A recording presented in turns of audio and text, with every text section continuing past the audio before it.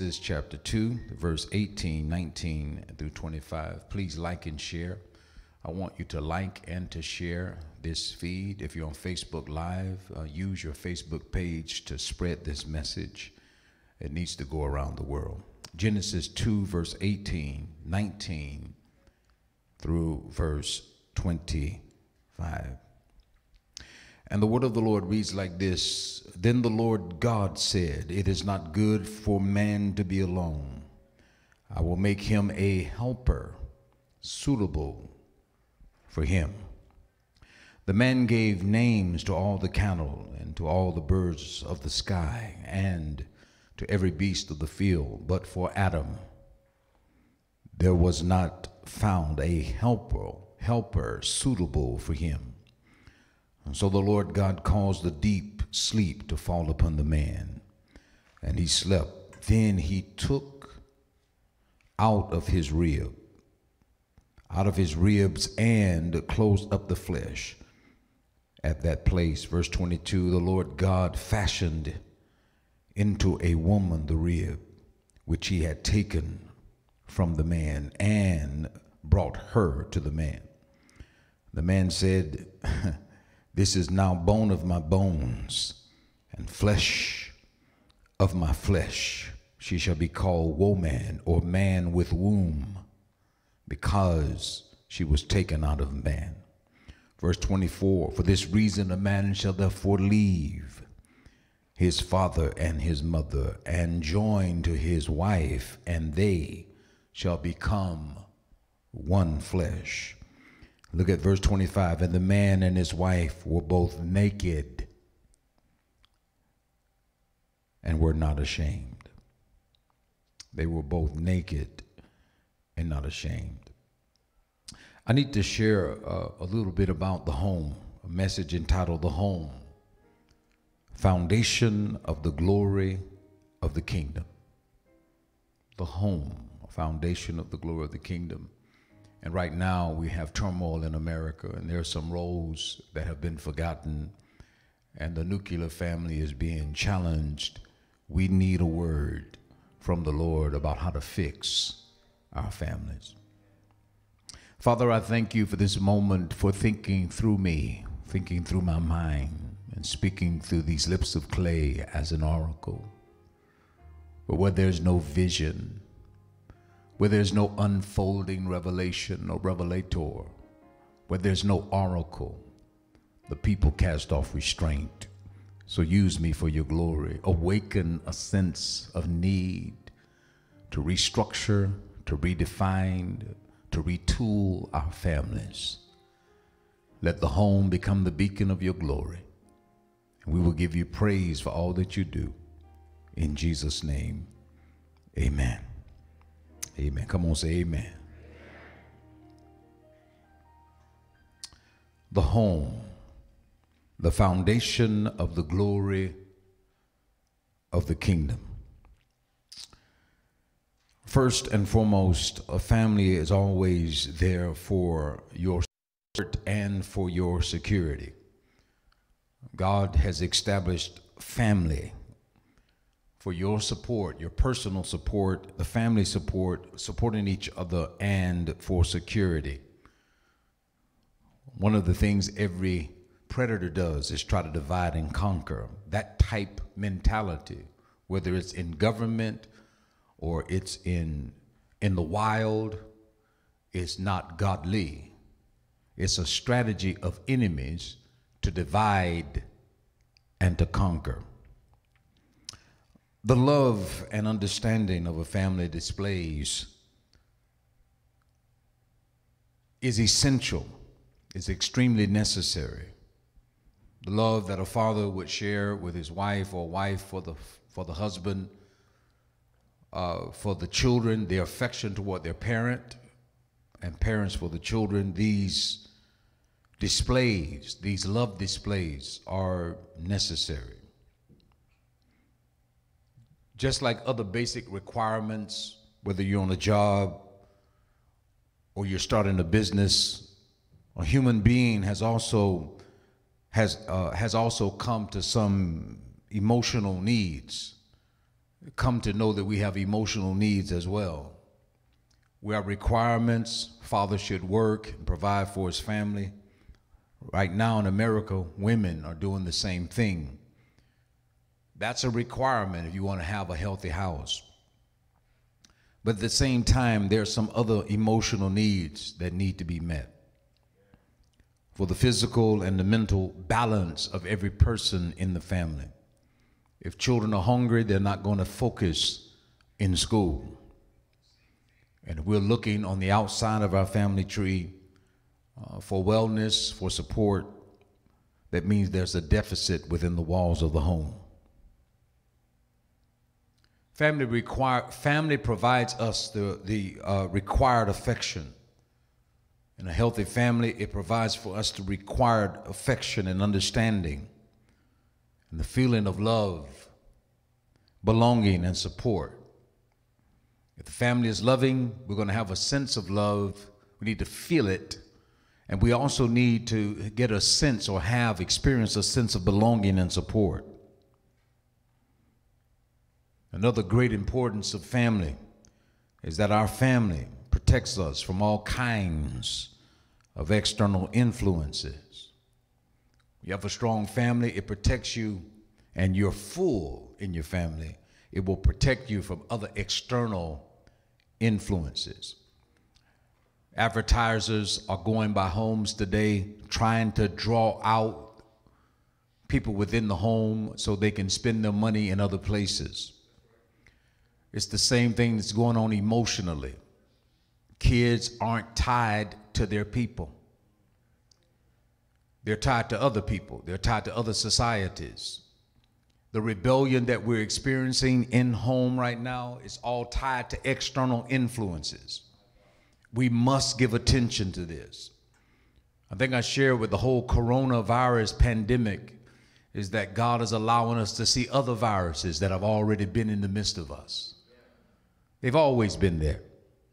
But the corona, our restrictive movements, has caused us to focus on other things that have always been there. They've just been dormant, but now they're surfacing. And these external and internal influences are very grave. We need to do what we need to do to guard ourselves from the viruses that are attacking families today. In time, the traditional structure of family has shifted and changed. Now it includes divorcees,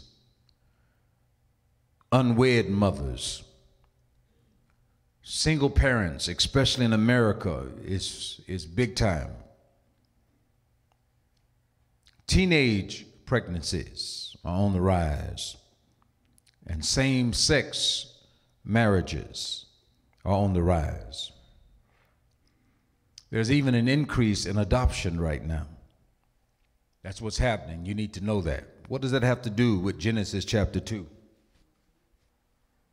Well, you can see the original intent of what God was saying. God says, it is not good for man to be alone. And I'm saying it as well. It is not good for you to be single all of your life. Especially men, because men can do more damage to themselves than any woman or even the devil. We do more to hurt ourselves, to hinder ourselves, to slice ourselves than any devil could do. God says it is not good for a man to be alone. God says it is not good for a man to be alone. God says it is not good. I need to make him a helper that's suitable for him. Man is intellectual. He gave names to every beast, cattle, birds, and that fly in the sky. But there was no helper for him, which simply means if the man can't find a helper, he'll look to the wild for it.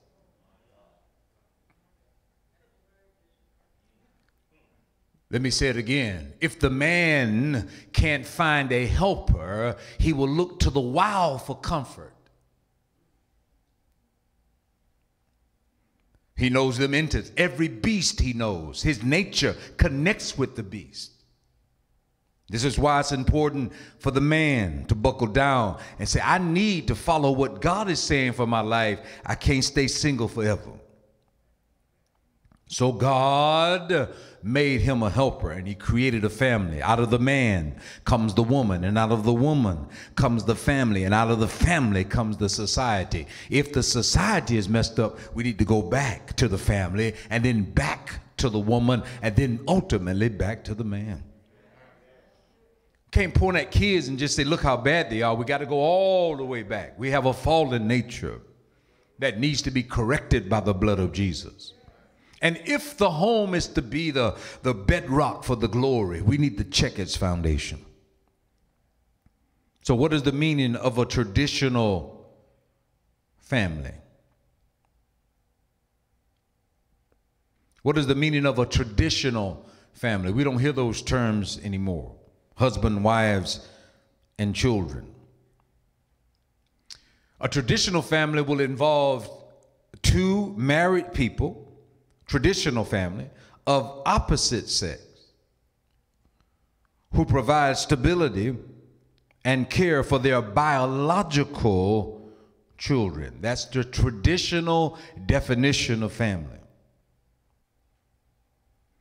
It is called today the nuclear family. That's being attacked by agencies. It's being attacked by movements. I love Black Lives Matter because Black lives do matter, but when you read the manifesto, they want to attack the nuclear.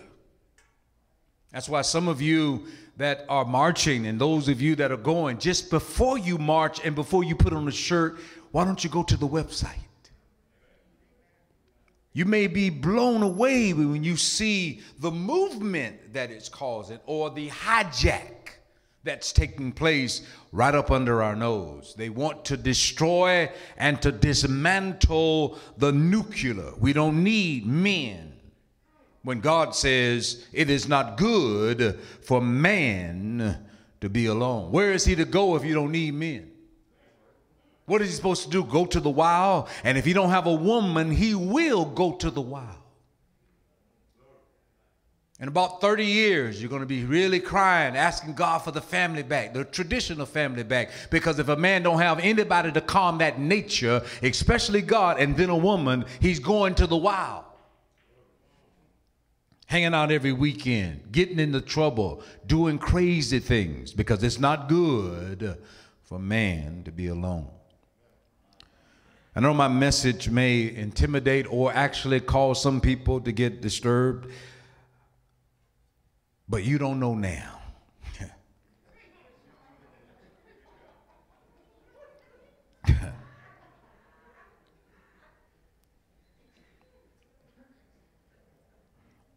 In time, the traditional structure of the family has shifted, it's changed, and people want to get rid of that, but we need to keep moving. Let's talk about essential components in a physical foundation, because the family should be built on a solid foundation. In the natural, you have to have concrete. Don't trust a house that doesn't have concrete in the foundation. You also need rebar or metal in the foundation, and you need, sometimes people do concrete block as the foundation, or put that in the foundation. Those three elements are essential. We're not talking about mechanical yet. We're not talking about electrical, and we're not talking about plumbing. This is just strictly foundation. And if you just check out what is the foundation of your life, you can have foundation even if you're in a single parent household. I was watching a video expression the other day where these powerful athletes are giving praise to their mother. Like LeBron James, who was raised by a single mother. And he was like, I don't know how you did it, mama. I don't know how. I don't know how you did it. I don't know how you raised us. With no help. But you're my champion.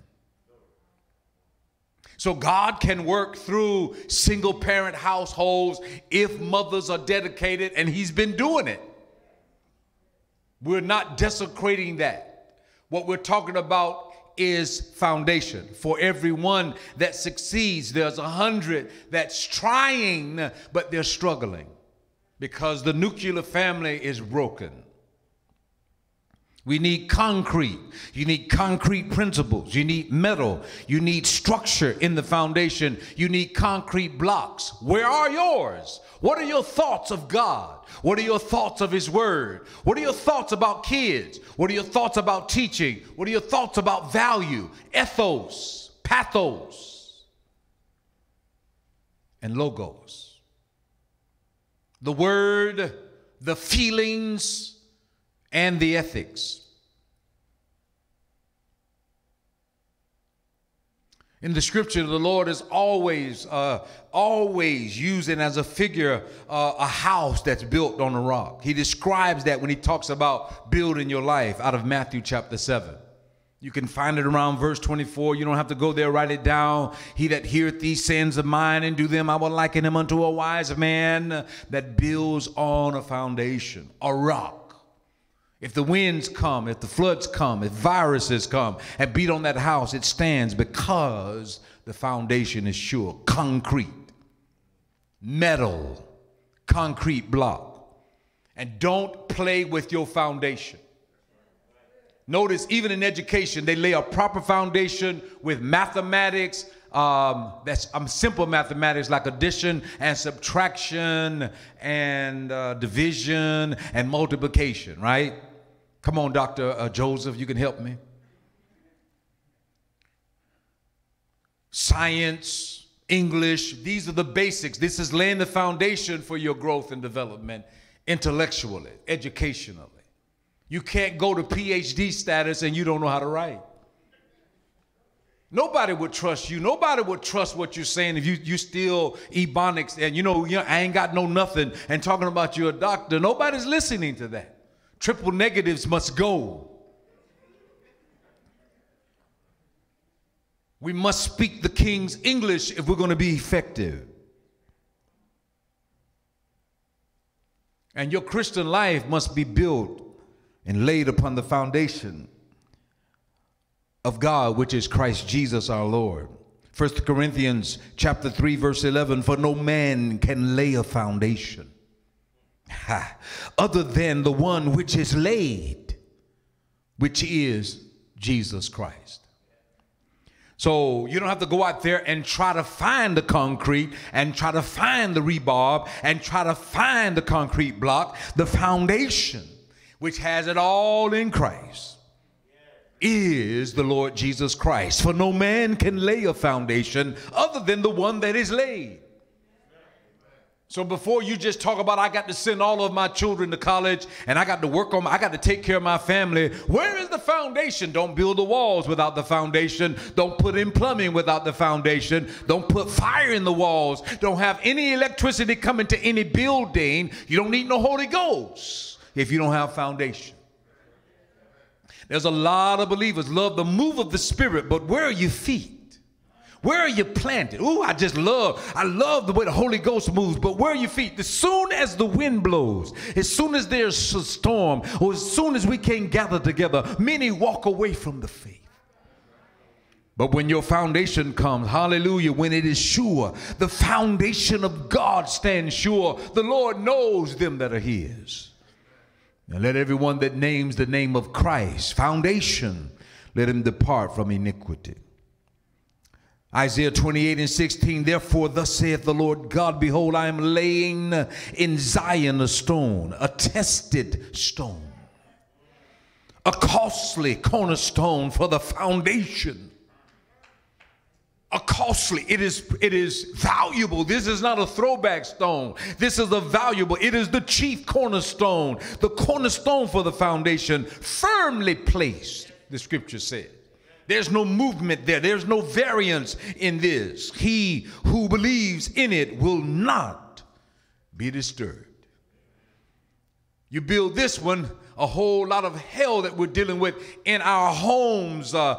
We won't have to because we're making sure everybody is building on the same foundation. That means children must be connected to it. Wives must be connected to it. Husbands must be connected to it. Not just the children and the wife and the husband does whatever, or the husband and the children do whatever. Everybody needs to be on the same rock. We'll cut off 90% of our hell or issues that's going around the world if all of us were standing on the same foundation. Romans chapter 15 verse 20, and thus I aspire to preach the gospel, not where Christ was already named, so that I could not build on another man's foundation. And this should be the desire of every leader, is to just develop a church that has an appetite for the lost. To make sure that we pull people who never knew about Jesus, and we're not trying to build or capitalize on other foundations, but we want to make sure that we're pulling them out of the world and let them be built on one foundation, and that is the Lord Jesus Christ and Him crucified. Here's another one, 1 Timothy chapter 3, verse 14 and verse 15. I am writing these things to you, hoping to come to you before long, but in case I am delayed, if I can't see your face, I write so that you will know how one ought to conduct himself in the household of God, which is the church of the living God. Look at that, the pillar and support of the truth. And here Paul to his son Timothy is saying, not only should you look at the foundation, but from it we got pillars. Make sure the pillars are connected with the foundation, but from the foundation we can erect pillars to then hold up a structure. And you see a house being formed. I write to you, I can't get to you. There's a barrier between us. There's an ocean between us. There is a virus between us. There's we must have distancing here. But at the same time, we can build on the same foundation. It is our faith that makes us well. And then in Matthew chapter 7, I think I came to you a little earlier, verse 24. Therefore, anyone who hears these words of mine and acts on them may be compared to a wise man who builds his house on a rock.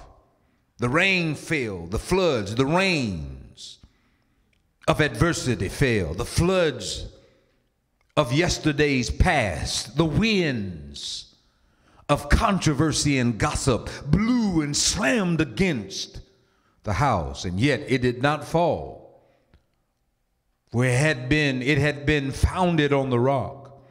And everyone who hears these words of mine and does not act on them will be like a foolish man who builds his house on the sand. Scripture says the same issues attacked that house.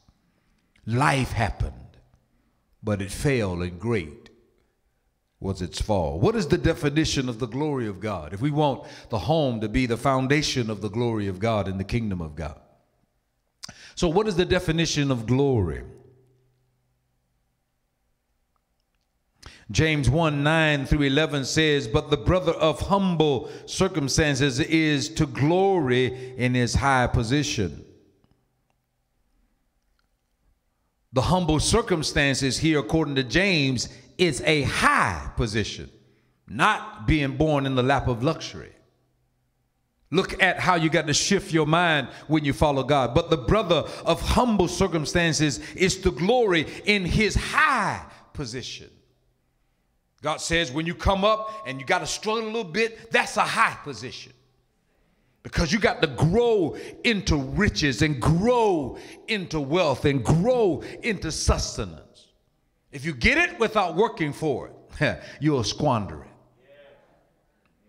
America's got a whole generation, pass me down millions, pass me down billions, and everybody's sitting back, and as soon as a virus comes, oh, I want my liberty. I got to have my liberty. Let me tell you something. You haven't gone through any struggle for it. Most of us know what it's like to go through some wind and some rain and some floods, and all we're doing is just coasting right along. That's our love boat. We're always tossed and we're always thrown, but God is always sustaining his people.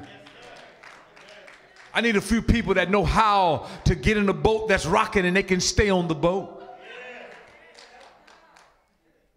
Already know what it's like to have bologna and cheese, and already know what it's like to have spam and eggs. I already know what it's like to use your grandmama's recipe and make it all work together and still be full, still moving forward. I'm not less than. It's a humble beginning, but God is moving in it. Glory to God. Thank you, Jesus. Look at the next verse here, verse 10. And the rich man is to glory in his humiliation, because like flowers, grass, he will pass away. James is saying this is a matured man now. He's not just the little brother of Jesus that just, didn't really know. This is the half brother of Jesus. You know that, right? He didn't really see Jesus as Lord until after his resurrection. I know he's in Nazareth. I know he's in Capernaum. I hear all of that. But after his resurrection, historians say Jesus appeared to James. And when he did, it shook him. He appeared to him and he magnified himself in the midst of his brother. And when he saw Jesus, he fell on his knees and he stayed there for years. He wouldn't get up. He stayed on his knees until they became like camel's knees and became flat. And he crippled himself. So James walked around like this. When he says the effectual fervent prayer of the righteous man makes tremendous power available, you need to know he has a scar on his knees. It's not just word talk. He built the proper foundation. Glory to God. A lot of people can talk it, but they're not walking it. If you want glory to come from your life, you've got to bow knee. You've got to be single-minded. You've got to be the kind of one that asks for wisdom and God gives it. You've got to be the one that resists the proud and move away from pride, but God gives grace to the humble. You've got to be the one that lets the sin go and embraces the righteousness.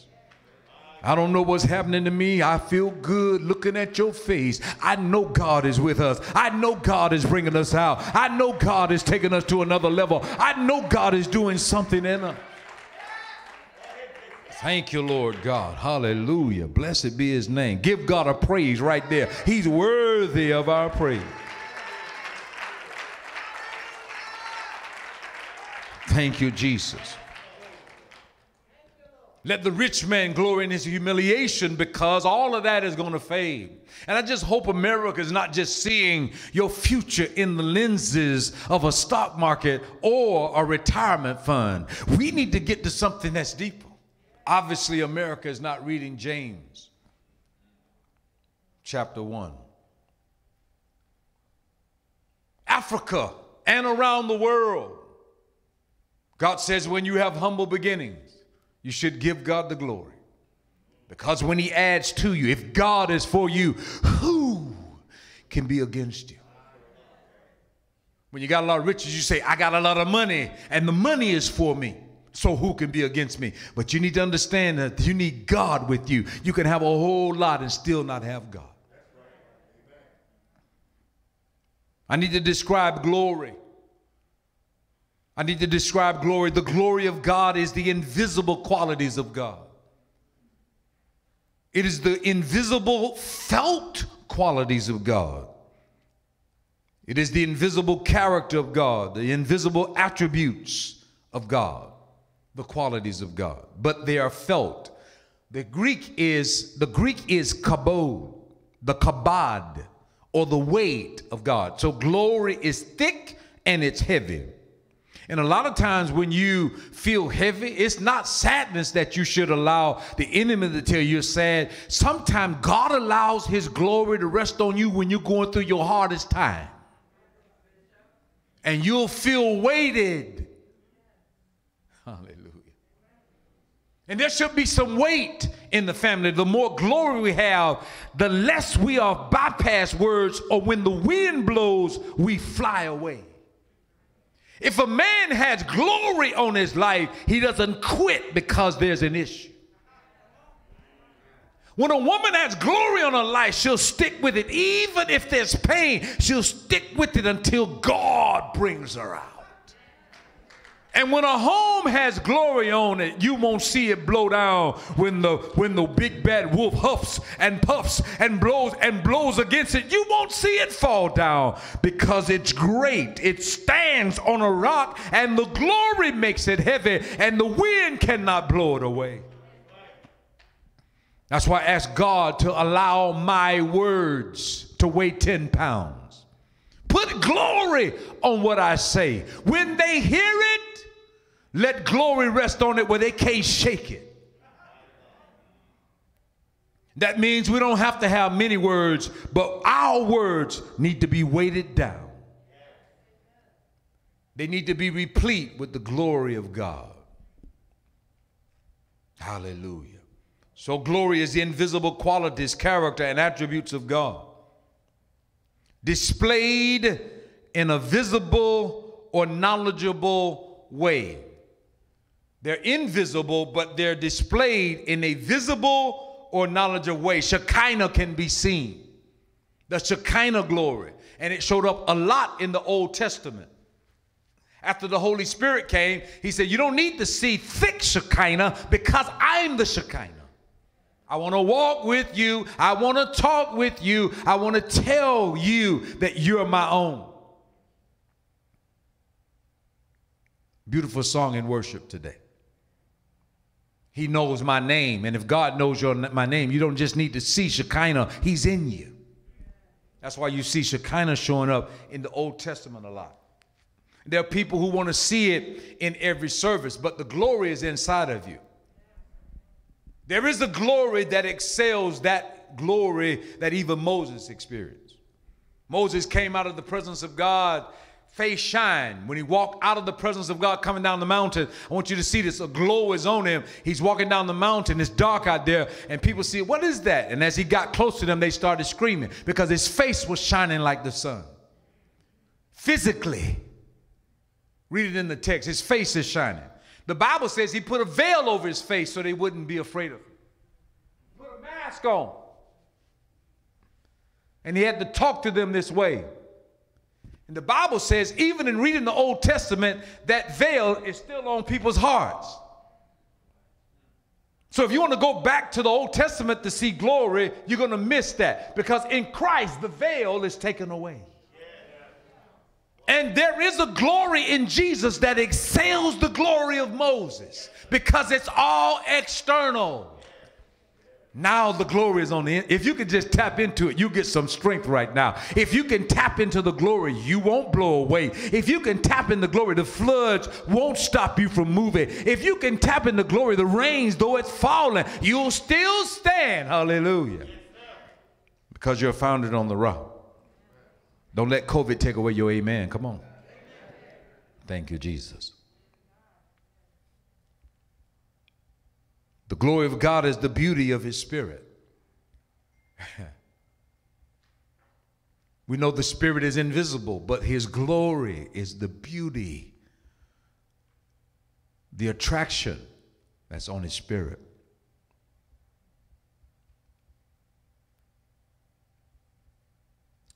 It's not artistic, it's not visible beauty or material beauty, because many of us go after those things.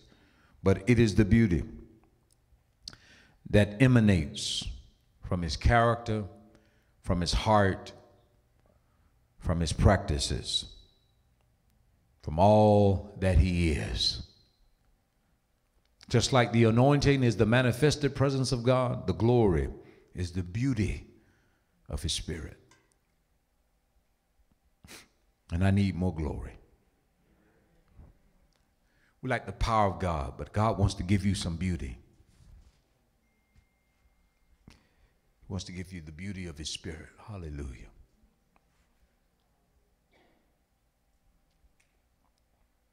What are the roles of a family? Why is that important? Well, if glory is to come back, we need to understand roles. When we start looking at what a mother does, what a father traditionally does, what an uncle or auntie is supposed to do, grandfather and grandparents, In the kingdom, you don't have all of those things. You have fathers, mothers, and children. You don't have uncles and great-granddaddies and all of that in the spirit. But we can look at our family trees to understand the structure and the roles that should be played. Roles help to assign identity. When you don't have roles, your identity becomes skewed. And that's why a lot of times when we're raising kids, we got to lay down roles.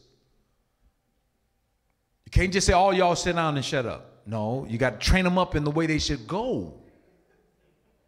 That when they're old, they will not depart. What are the role of that boy? You can't say your role is the same as your sister, because you will see something shift.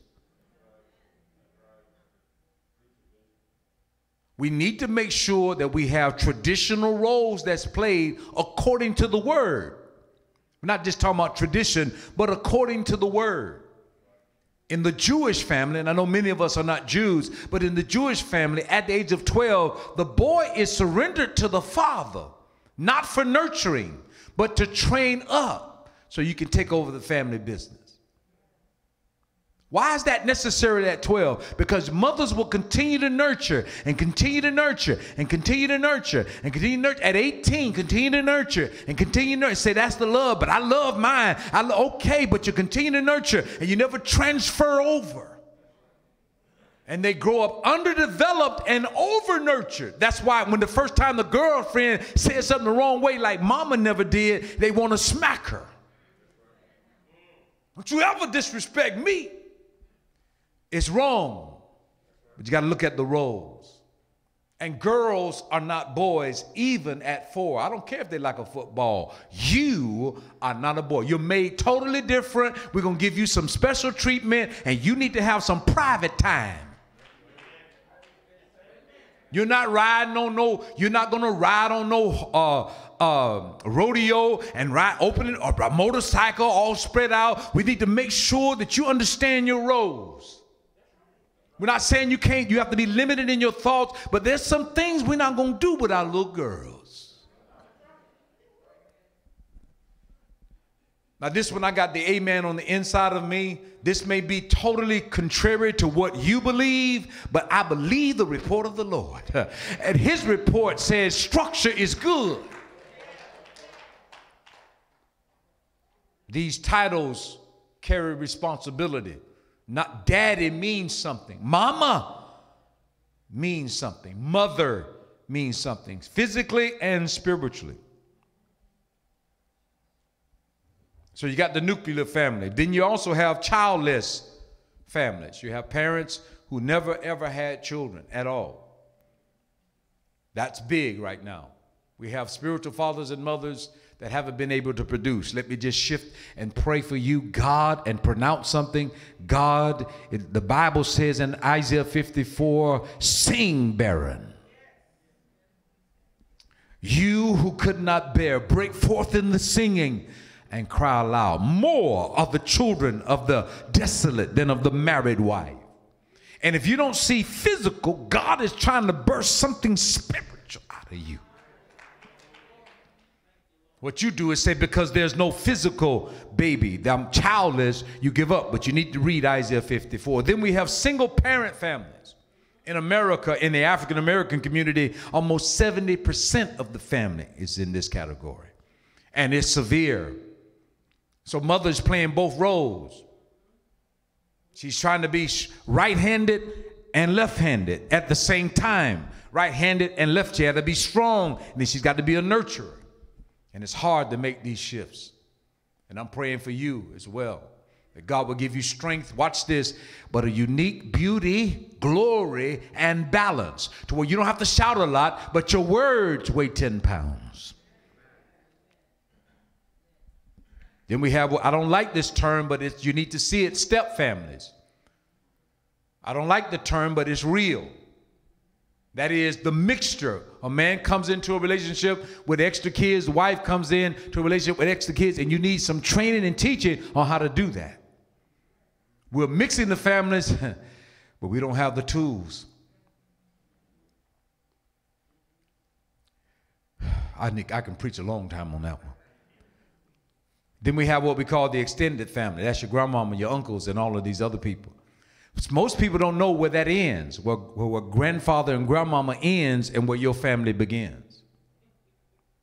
We got men that are still submitted to their mom and they're married. And the mom tried to tell them what to do in the marriage.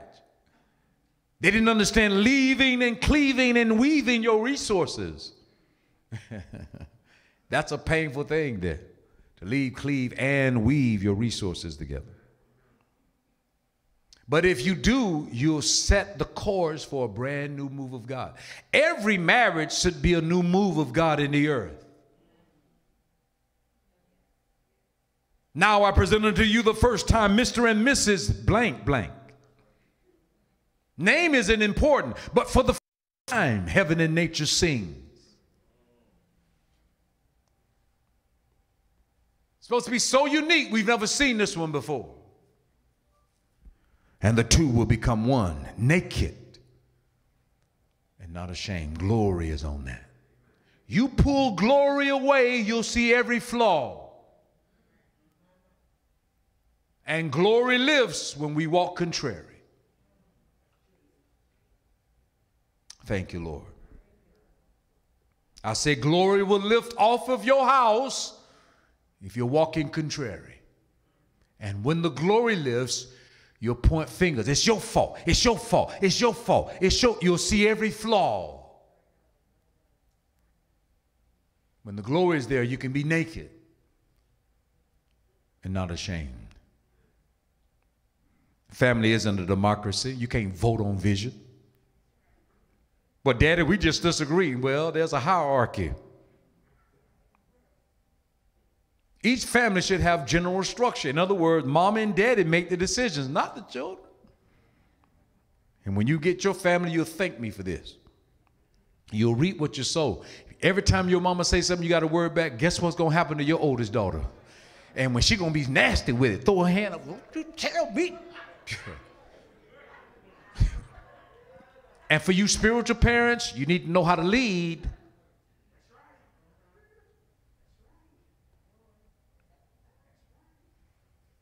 As a universal rule, the parents are the ones who judge and decide and give directives and govern.